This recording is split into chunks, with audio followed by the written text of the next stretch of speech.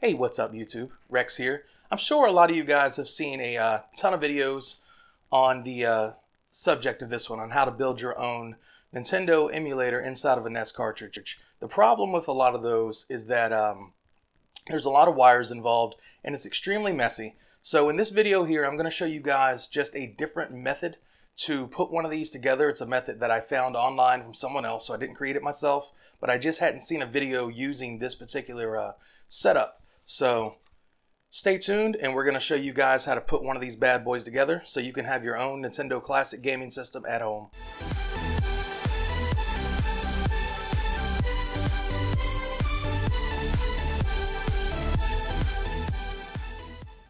Alright, here's a few of the things you're going to need. Some of these things I use you do not actually have to use. It's just something that I find to make it easier. First and foremost, an empty cartridge, and then the correct screwdriver bit to open said cartridge. You can get these on Amazon. Most of the empty cartridges you're going to find are going to have that type of screw. Next thing you're going to need, micro USB OTG charge hub. What this guy does is gets rid of a lot of the excess wiring that you may have seen in previous videos. With this one box, you can just plug it into one port and then you've got all your ports. You don't need to get an extra hub and then reroute all the cables. Next thing you are going to need is the HDMI to micro HDMI. That is the only other cable you're really going to have run inside of it. Again, this is off of Amazon. The link will be in the description. E6000. You can use this to hold any of the components in place inside of it, as well as hold these guys here down to the case. This stuff you usually will find at an arts and crafts store, but it was initially created for electronic purposes, so it will be absolutely good for this. It's not going to have any side effects at all. Next thing, a razor blade.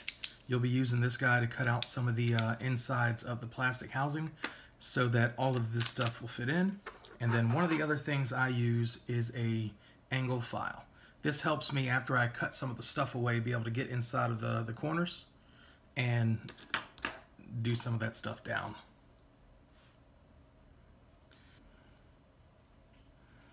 And then last but not least, this is an optional step.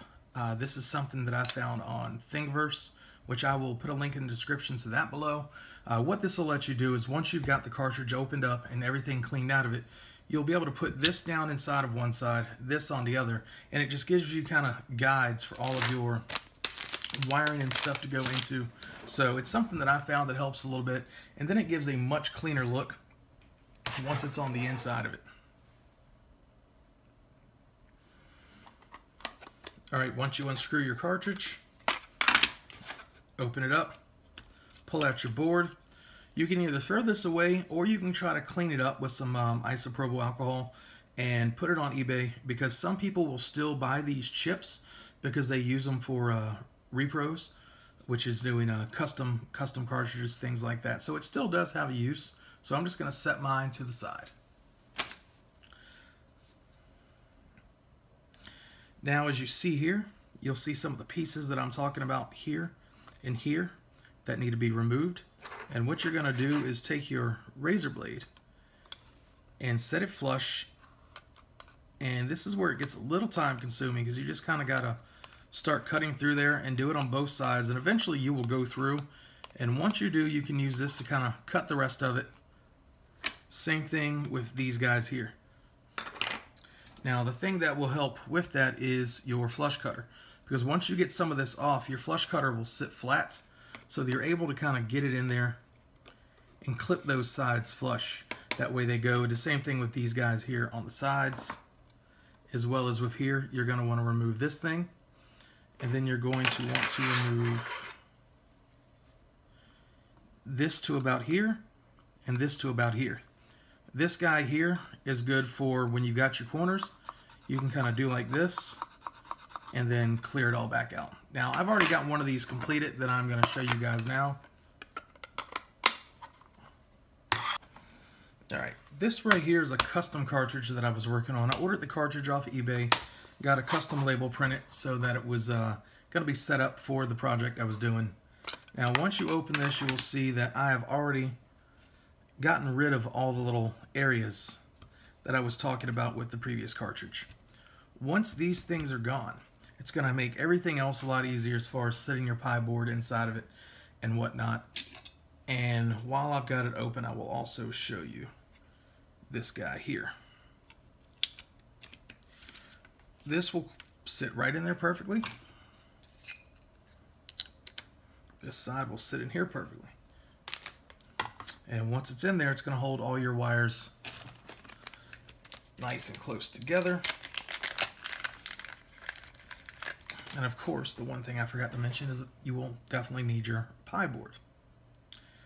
This guy is going to sit right there.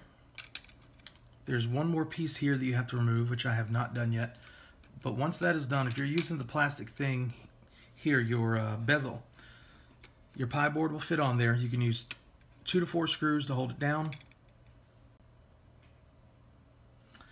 Now this little peg right here is another place where your flush cutters will come in handy, because you can kind of go right in there, clip it right off, and then that is it. You'll be able to put your Pi board there. Make sure this is set to OTG before you do it, or else it will not work properly. Now the very last thing I do is screw my Pi board down. I leave it unlocked until then so I can kind of open it up. And you need to make sure that when you plug this in that it goes to the power in. That way it does what it needs to do. Alright, you've got that. I'm going to plug the HDMI in.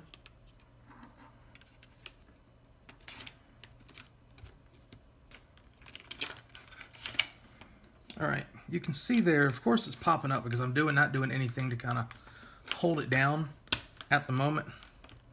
But once it's in there, each one of these I usually glue one by one in there until they hold. Screw the board down and then let everything sit. It's going to take about 24 hours for everything to harden up and cure properly. And the same thing with this guy here. Alright, after it's all done and all glued in place, you should get something that looks about like this.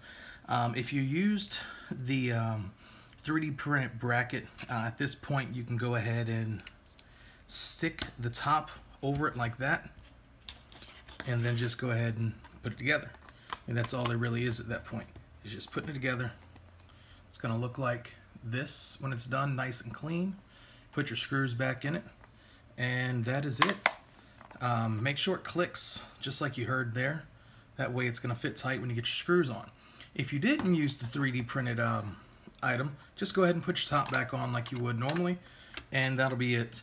If you're not using the black bracket back here, one of the things I'm going to suggest is a piece of 3M double-sided foam tape to hold this down. And same with this guy. This right here isn't going to move around too much once it's in here because it's going to be firmly in place. But if you feel better about it, go ahead and put your double-sided foam tape. And then a mistake that I made earlier in the video that I want to correct is I had stated to make sure your power goes into this guy here. You want it to go into this one, because if you put it into this one, it's going to block your screw hole here from being able to put your middle screw in, because your wire is going to be over it, and that was my fault for not realizing that when I had said it earlier. So that is it. That is the main build of your Nintendo Classic Pi cart. I just want to quickly remind any of my viewers who are currently college students that Amazon is still running their promotion where you can get 6 months free of Amazon Prime, as well as 50% off a year. The only thing you need is a valid student ID, and you're good to go. You can get some cheap Amazon Prime, get that 2-day shipping, get all your movies and shows. And if you're interested in that, the link will be in the description below.